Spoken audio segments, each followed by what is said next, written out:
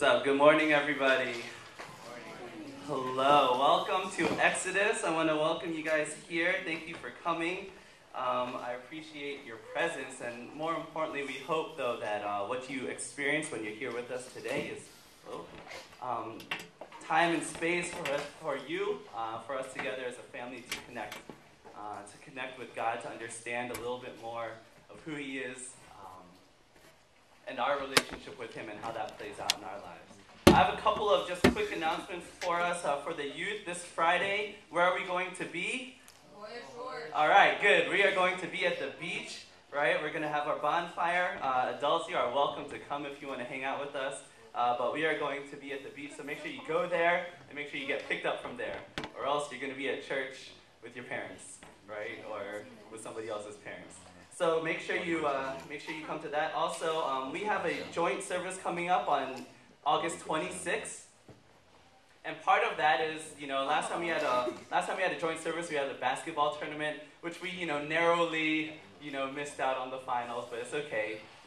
We might have a better shot this one because there's another tournament that's going to happen. It's going to be a 4-on-4 volleyball tournament, a grass volleyball tournament. You can enter. You guys can make, teams for yourselves, pair up. I will play with the youth, just to kind of even things out. So youth, if you guys want to play, if there's some of you guys that want to play in that tournament, play with me. And adults, make as many teams as you want. It'll be a good time, and there will be some kind of prize. I haven't decided yet. I'm in charge. So be aware for that. Be looking forward to that. Just before we get into today's message, why don't we just spend some time in prayer? A couple of items to be praying for are, we want to continue praying for Galen. And as we know that he's, got diagnosed with lymphoma, a little while ago, a couple months ago. And so let's just continue to pray for his recovery. And let's pray for Daniel. There's a scare, right, that, his lymph nodes also started swelling. So let's just pray that those will kind of shrink down. Okay, and let's just lift up just these two brothers in prayer and also ourselves as we come before God and His Word today. Let's pray. And Father God, Lord, we thank You for our time together here. We thank You that we can come before You, Lord, not just here, but everywhere that we're at, Lord, in prayer, knowing that You love us, that You listen, Lord, and You hear. And so, God, we want to come before You as a family, Lord. We want to lift up a couple of brothers to You, Lord, that are these situations are just kind of up in the air, Lord. We want to pray for Galen, Lord, just as he is just going through treatment right now for his lymphoma. Lord, we just pray, God, that just that the chemotherapy would be effective, Lord, that You would help remove just the cancerous cells, Lord, and make things right in his body. Father God, we pray for his wife, Michelle, Lord, as she cares for him. And we just pray, Lord, that You would just give her moments of peace and of rest, Lord, and also where she can just lay down her fears and worries to You, Lord, as well. That You take her burdens, Lord, take both of their burdens upon Your own heart.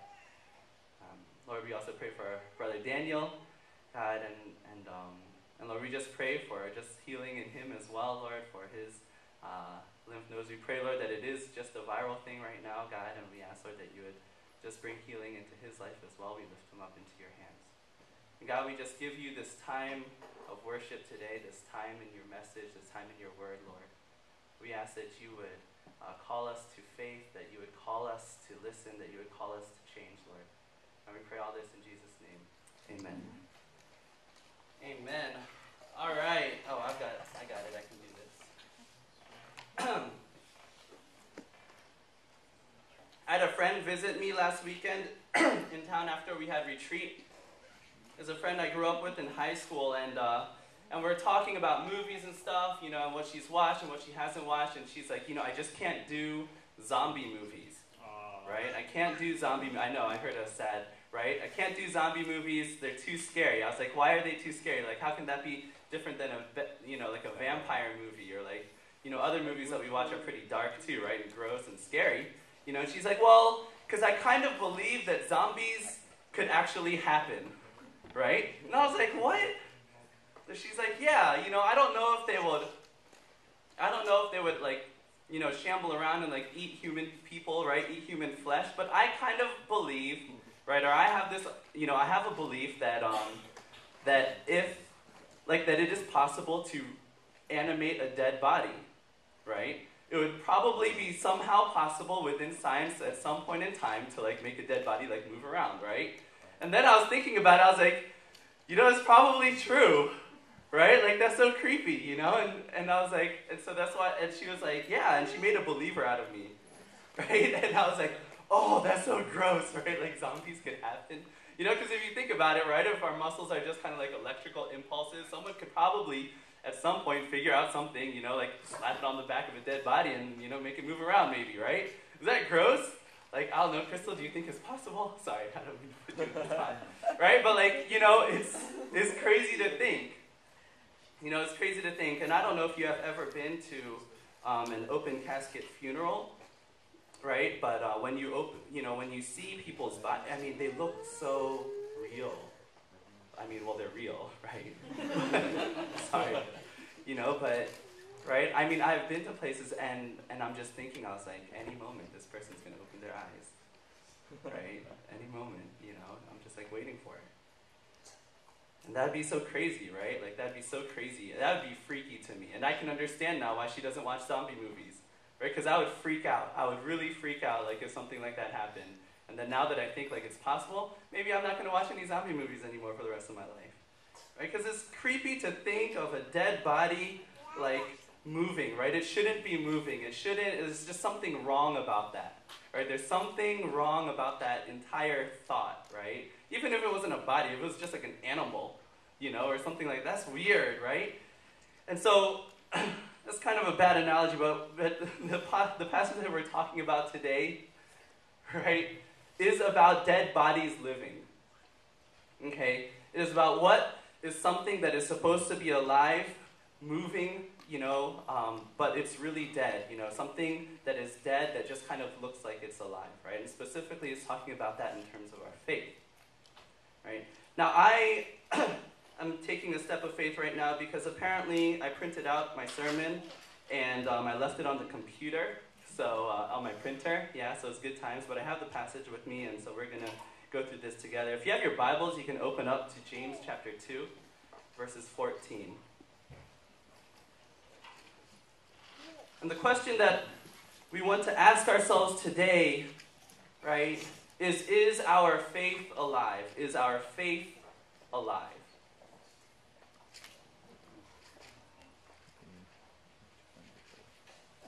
James 2, verses 14 to 25. It says this, "What good is it, my brothers and sisters, if someone claims to have faith but has no deeds? Can such faith save them? Suppose a brother or a sister is without clothes and daily food. If one of you says to them, 'Go in peace, keep warm and well fed,' but does nothing about their physical needs, what good is it? In the same way, faith by itself, if it is not accompanied by action, is dead." If Michael Hung shows up at your door in the middle of winter wearing a t-shirt and shorts, he's cold, right? And he's he's hungry, and you open up the door and you're like, "Oh, sorry, man, I got people over right now. But I hope you get a meal, and I hope you find some place warm to sleep tonight." And you just shut the door in his face, right? What good, is that kind of sentiment? Right? What good is that kind of sentiment, right? And so that's basically what, that's what James is saying right here. If one of you says to someone that has a brother or sister, someone in your family that has no food, no clothes, right? And if you just say well wishes to them, but you don't offer them something, then basically it's meaningless. And he's saying the equivalent is the same between faith and actions. Okay, the equivalent is the same between our faith and our actions. Right? This is James saying it, right? Isn't that what he says? But someone will say, "You have faith and I have deeds." Right? Maybe somebody else will be like, "Well, my gift is more on the faith side and your gift is more on the deed side." Right? And James is like, no, that doesn't work either, right? Because in the rest of verse 18, he says this, "Show me your faith without deeds, and I will show you my faith by my deeds. You believe that there is one God. Good. Even the demons believe that and shudder." Right? He says, he's basically saying, you can't have faith without deeds, right? Because if you just have faith, you have a trust, maybe an understanding in your mind that, okay, I believe that God is real. I believe that Jesus is the Son of God, right? I believe that he died. I believe that he rose again. And, I have eternal life in him, or you believe all of these things, I believe that Jesus is God. Well, he's like, oh, that's good, right? That's the same faith, that's the same knowledge, that's the same belief that demons have, basically. Like, at that place, you are at that same level, right? You have the same understanding that, someone that is completely against God, right? A spiritual being that is completely against God also has. But I will show you my faith by my deeds, right? And the thing is that our deeds will tell at some level, right, what our faith is in. Let's continue. He gives a counter-argument here. He says this, "You foolish person, do you want evidence that faith without deeds is useless? Was not our father Abraham considered righteous for what he did when he offered his son Isaac on the altar? You see that his faith and his actions were working together, and his faith was made complete by what he did. And the scripture was fulfilled that says, Abraham believed God, and it was credited to him as righteousness. And he was called God's friend. You see that a person is considered righteous by what they do, and not by faith alone." Right? In the same way, was not even Rahab the prostitute considered righteous for what she did when she gave lodging to the spies and sent them off in a different direction? As the body without the spirit is dead, so faith without deeds is dead. James references two parts in the Old Testament that their readers would be familiar with, and maybe you're familiar with also. The first one is Abraham. Right? Abraham was God's chosen, right? And he made a covenant with Abraham. He said, Abraham, I am going to bless you. I'm going to bless you with land, right? With descendants, and I am going to bless the world through you. Right? And he promised Abraham all of these things, right? And Abraham goes through all of his life without any of these really happening.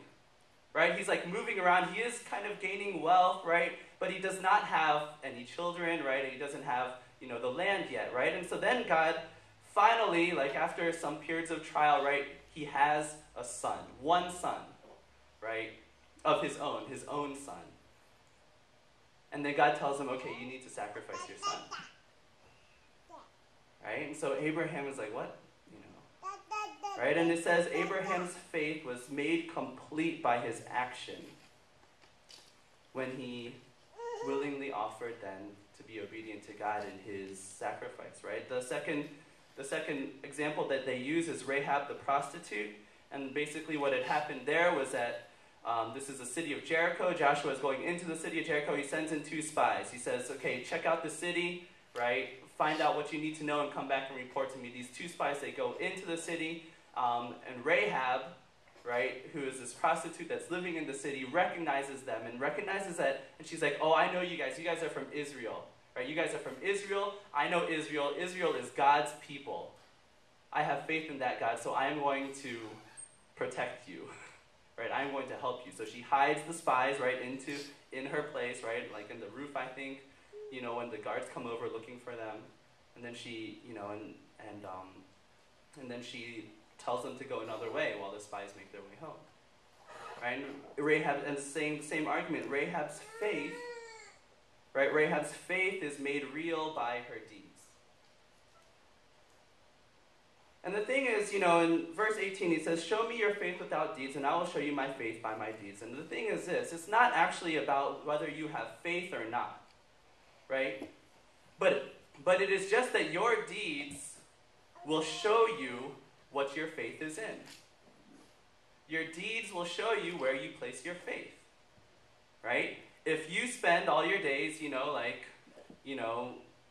playing video games, and there's a certain level of faith in these video games that you are exercising, right? Like, hey, I believe that these are going to be, like, my good time, right? This is going to be the best thing that there is for me. Right now, I have faith that this will be what I need, right? If you spend your time on your career, right, and like figuring out work and stressing over that, then you're like, well, I have a faith that somehow at some level, right, me spending all my time doing this in my work, right, is going to give me something, yield some result, some favorable result in my life that I'm looking for, right? All of our actions we do because we have a certain belief in them, right? We have a belief in what we do will produce something in our lives. That is a faith, right? That is a level of faith. And so if we simply just kind of look at the actions that we take throughout the day, right, we can take a look and we can take stock of this is what I put my faith in. You know, if I sit down and I think, okay, this is what I do throughout the day, this is where my faith is. Right? Our actions will necessarily point somehow back to our faith, what we place our faith in. And likewise, and so what James is saying here, he's specifically talking about a certain type of faith, right? He's talking about a faith in God. A faith in Jesus as Lord and Savior will also cause and bring out certain actions in your life. Right? If you live in faith, right, then certain things just kind of happen out of that. Right? Certain things certain actions will come out. The problem is that, you know, we also oftentimes, like, we focus so much on the actions and not enough on the faith, right, that we end up just kind of doing stuff. Right? And I call that the fake it till you make it, right?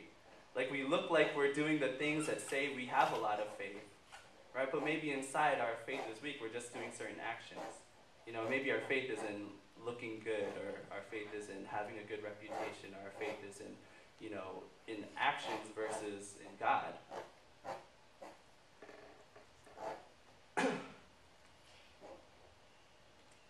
The true fact is that if we sit down and we take a look at our lives and what we do, we can take a look at our faith.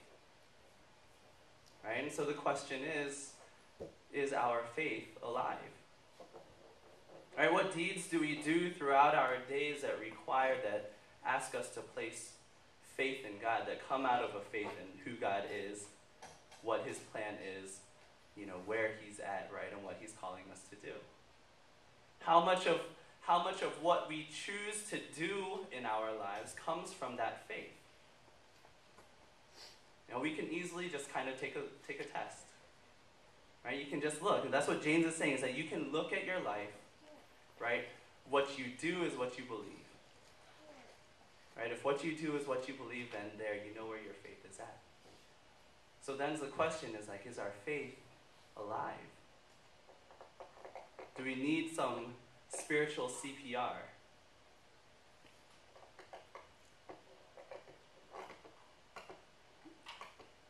There's this idea that, you know, in the Bible, that we are incomplete beings, right? That we are incomplete, you know, and we call it sanctification, right? And like, there is this process that God is taking us through as people to draw us and have us become more like Christ, right? And there's a process for how this, you know, how love in our lives, how faith in our lives becomes complete. Right? And we as incomplete people, right, we have an incomplete faith.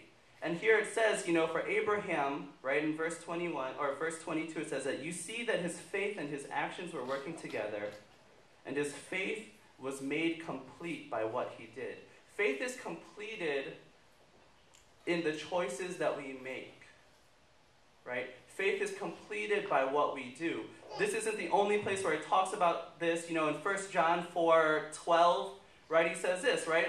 And if you're a youth, you heard this on Friday night, right? We know that God is love, right? And if you love one another, your love will be made complete, right? Our love is made complete also as it comes into our lives and it's moved out. Christ's love in us is made complete, right, as we push it, as things push out of our lives. Right? As things come into our lives, right, from Christ, you know, we get an understanding of who he is, fine. We believe in who he is, great. Right? But those are incomplete until they start moving out of our lives. Love is incomplete until it starts coming out of us, right? And starts extending to our brothers and sisters. Faith is also incomplete until it starts moving out of us, right? And starts showing up in what we do.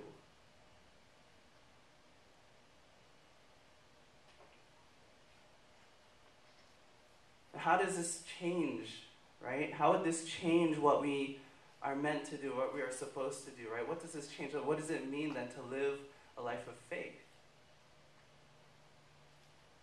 Right? Now, honestly, a lot of our deeds will probably be the same, but our motivations will just kind of change. Right? Don't pray before a meal because you know you should. Right? Pray because you really believe, wow, God provided this for me. You know, God has given this to me, right? Don't pray for people, you know, when they're hurting because you you just know that that's the Christian thing to do, right? Pray because you know that God is actually sovereign over creation, right? In charge and has the strength and ability and power to bring healing into our lives, right? Don't share the gospel because, that's just something that we're supposed to do as Christians, but share the gospel because you actually believe that, wow, the best thing that I could ever give to a person is a relationship with Christ, right? And once our faith once that faith, starts, building in our lives, right, then our actions will show. If you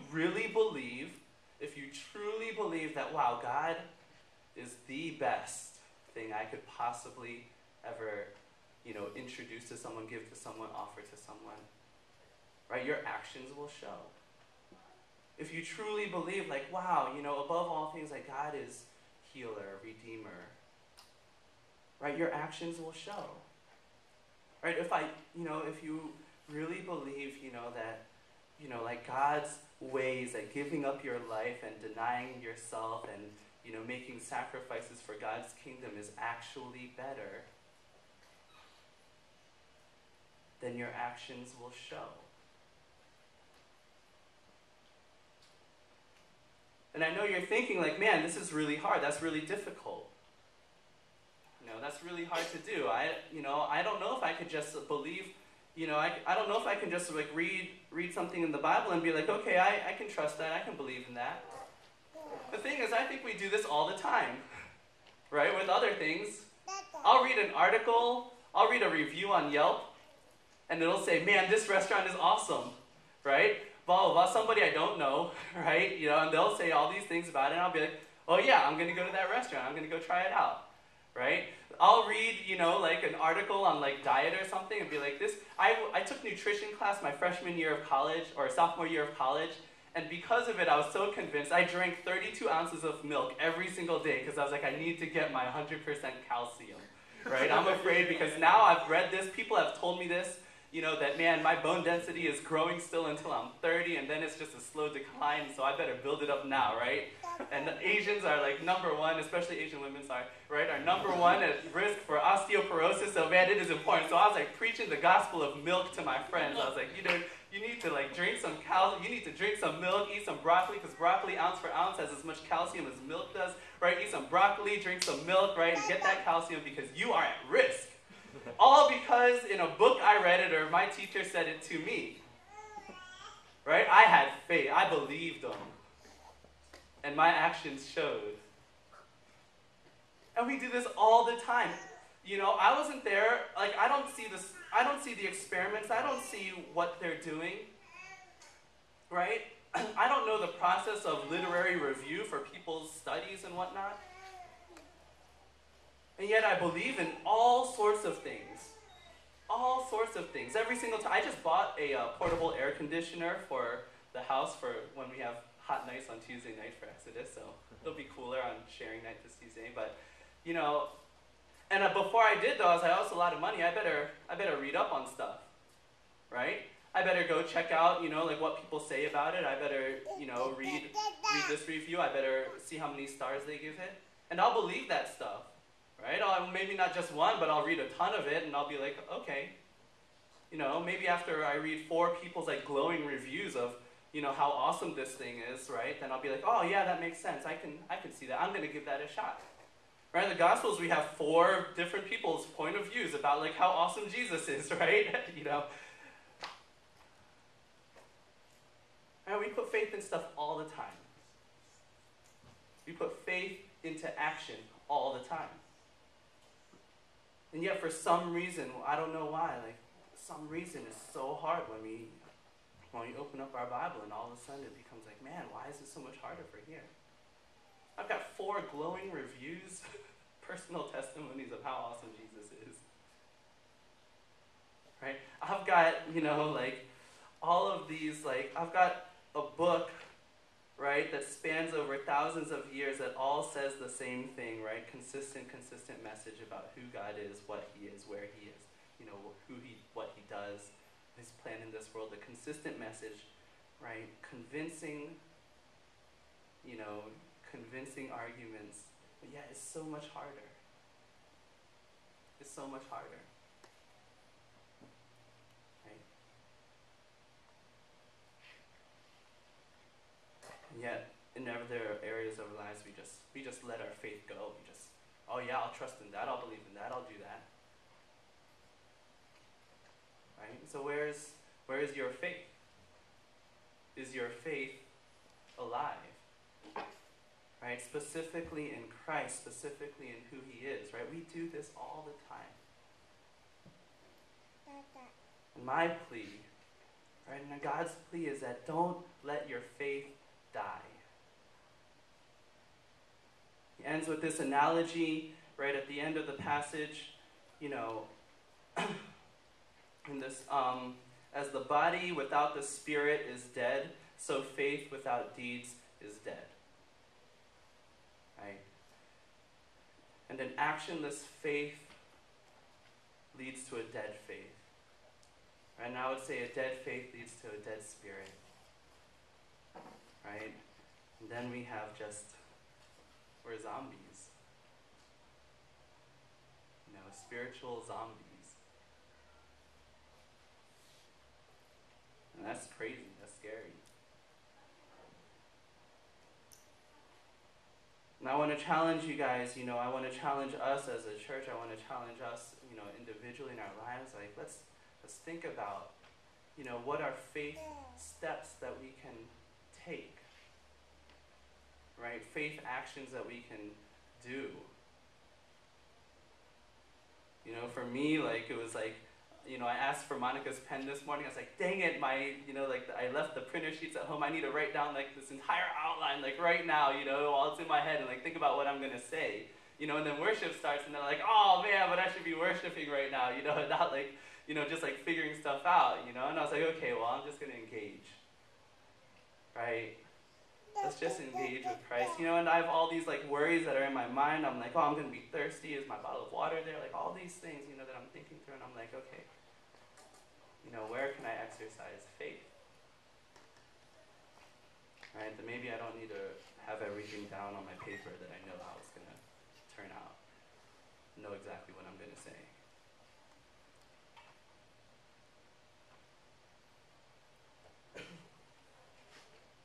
We're going into a time of communion right now. And communion itself is an action of faith.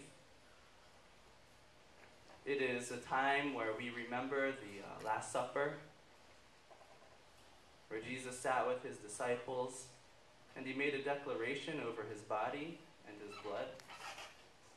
And he said this, this is my body, broken for you. Right, eat this and remember.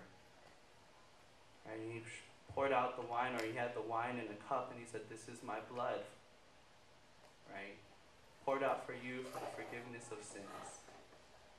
Right, drink and do this in remembrance of me. And by taking communion, it is our faith act that's saying, yes, right, like, Christ, I accept, I trust, I believe, that your body was broken for me. I believe that your blood was poured out for my forgiveness, for my sins. And it is an active way of living out our faith in that. It's an easy way. The way we do communion here is simple. We're just going to open up the elements over there on the table. Ryan's going to play a little bit of music for us. And you can just take it at your own time. You can take it, sit down for a while if you want to pray and reflect, or if you want to pray and reflect first and then come up, it's up to you. At some point, Ryan will just transition into our closing song. But we just encourage you, if you have made a decision, you know, a faith step in your life, right, that God, you know, that Jesus is Lord, then you are welcome to take communion. And if not, then I just encourage you to, you know, to just sit down and relax for a little bit before we close our service. Let me pray before we enter into this time.